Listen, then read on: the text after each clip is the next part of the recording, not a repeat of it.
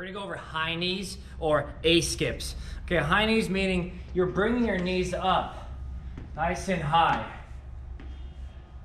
Now, whenever you drill your lower body, always drill your hands. You want your hands to be drilling too. So as one leg is going forward, that same hand's going back, right? So opposites.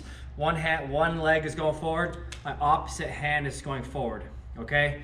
So here, here, here. Okay, you're just bringing the knee nice and high. So try to bring the knees up to at least hip height. If you can bring them higher, just to really work the muscles in the hip, because you want to work these hip muscles.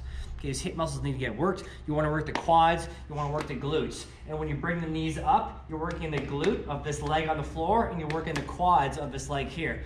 Those are the big muscles that propel you forward when you run, not just the calves. So if you're not used to bringing the knees up, if you're used to just bringing them down here, you're using a lot of calves, which usually will lead to some sort of calf or heel issue, plantar fasciitis, or calf strains. So practice that drill, that high knee.